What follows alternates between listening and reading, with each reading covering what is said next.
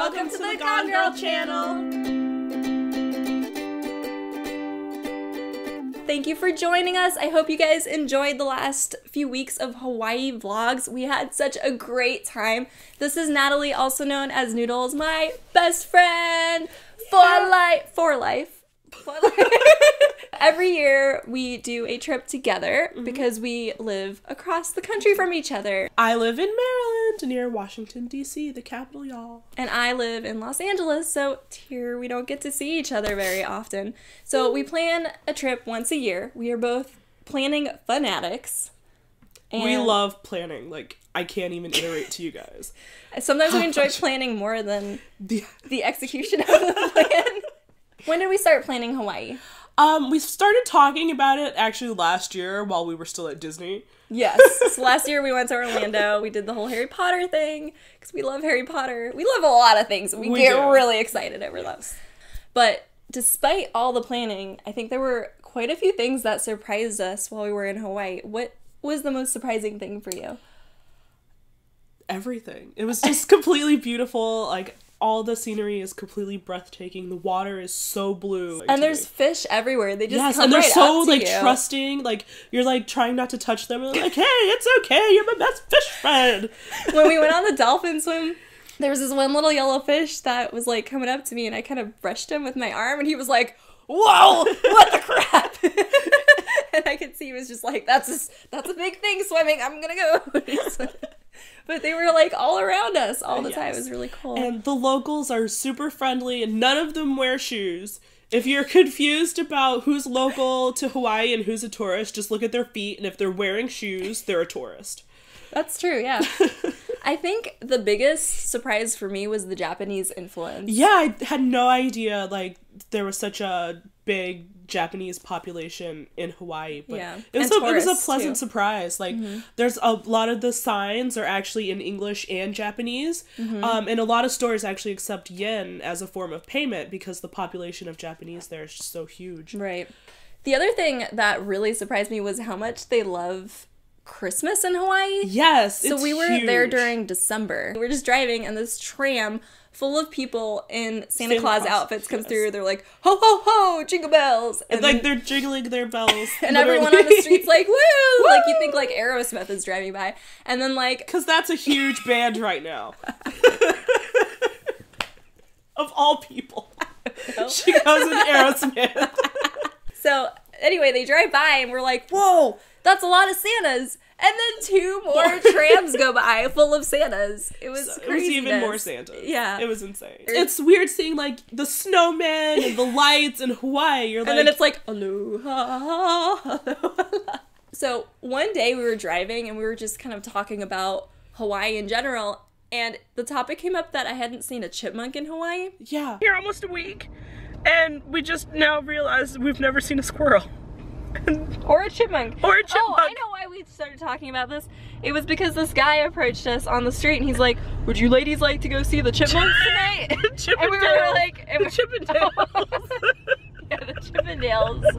And we were just talking about how we are well informed about the Chippendales, and we happen to know that there are none on this island because we saw the ones in Vegas. And she had this whole conversation in the car without this dude. But anyway, that led to her thinking, oh, Chippendales? Chipmunks? Have we seen any on this island? No, we haven't seen any squirrels or snakes either. And she's like, have you seen a chipmunk while we're here? And I was like, I haven't even seen a squirrel while we're here. And apparently, according to the Google, there are no squirrels in Hawaii. There are no chipmunks in Hawaii. And guys, WTF, there's no snakes in Hawaii. No snakes. You guys don't have to be scared. Except there were ginormous spiders. I'm exaggerating, but it was this big. This big spider. And I got and it was one on her arm. And I was like, ah! Can we talk about the highways for a second? Oh. So we rented a car, which is a smart thing to do. We drove all over the island. And I feel like if we had just seen Honolulu or Waikiki, we would have had a really blindsided view of the whole state. But we went all over, and that was great. But the highways themselves are terrible. You can only go like 40 miles an hour at the highest. And sometimes 50. Ooh, but that's a lot.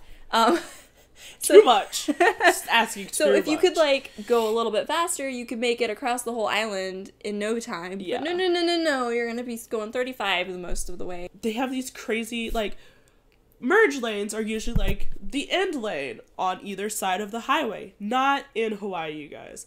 The merge lanes are, like, this middle lane, and it just comes to an end in the middle of the highway. And that completely, like, blew my mind and freaked me out at the same time. Like, what?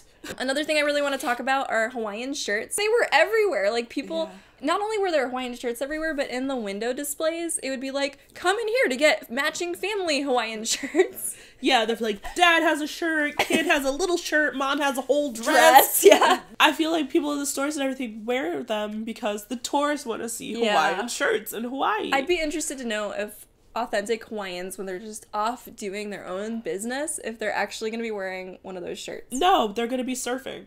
We saw a lot of dreads there, you guys. Yeah. I pretty much had a dread after snorkeling at Hanama Bay. It was like wrapped around my head, and then your comb I broke my comb trying to comb this dread. What was the highlight of your trip? Definitely swimming with the dolphins and agree. seeing the humpback whales and all the sea turtles getting their little shells cleaned by the fishies. Yeah. It was beautiful.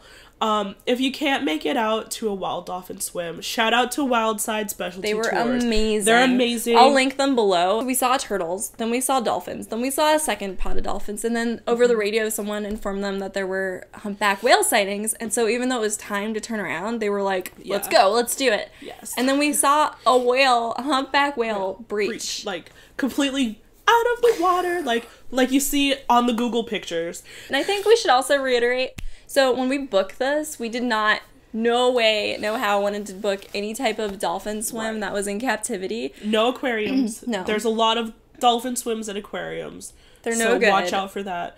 Dolphins aren't meant to be in captivity. If you have more questions about that, just watch the documentary Blackfish or The Cove. I'll link those below as well.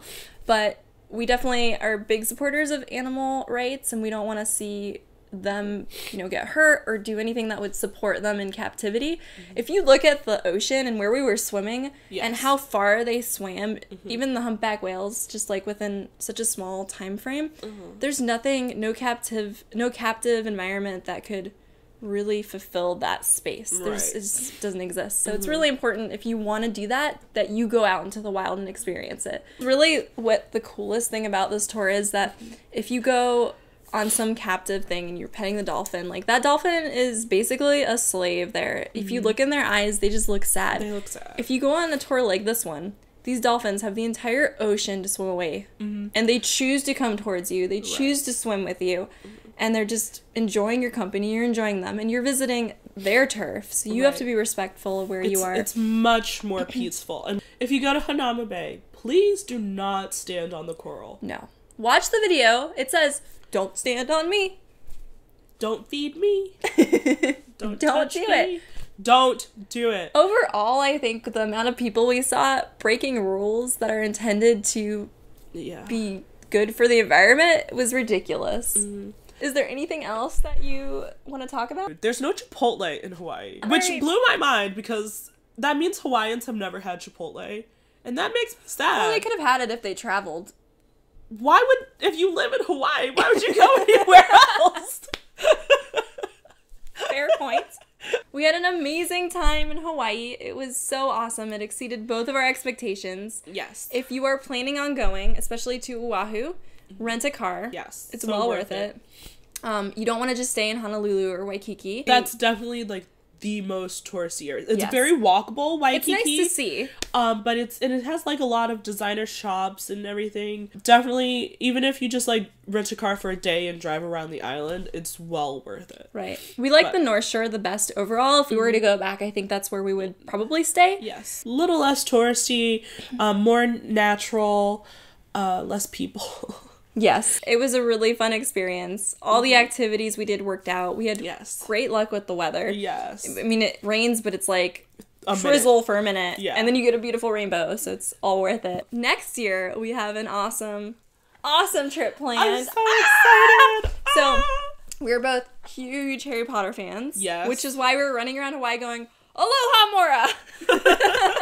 We actually went ahead and pre-bought tickets for the new Harry Potter play in London for December of 2016, so we have to wait a whole year! But we're going. Yes. So next year, for December, that'll be our yearly BFF trip. We're going to London to see Harry Potter! But anyway, Hawaii was amazing. We learned that this is called the shaka, and... There's actually several shakas, I think. There are, yeah. But this is the most common. Yes. And, like, when you're driving or something, people don't go thanks, they go... Shaka!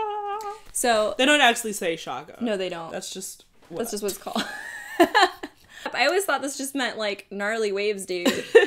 Aloha and mahalo for watching. If you haven't already, subscribe to my channel. Right over there. We're gonna have so many fun adventures coming up over the next year, and you're gonna miss out if you don't subscribe.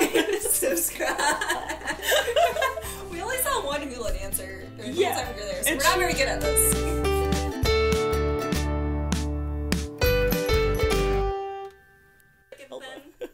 Why are you grabbing my weenus?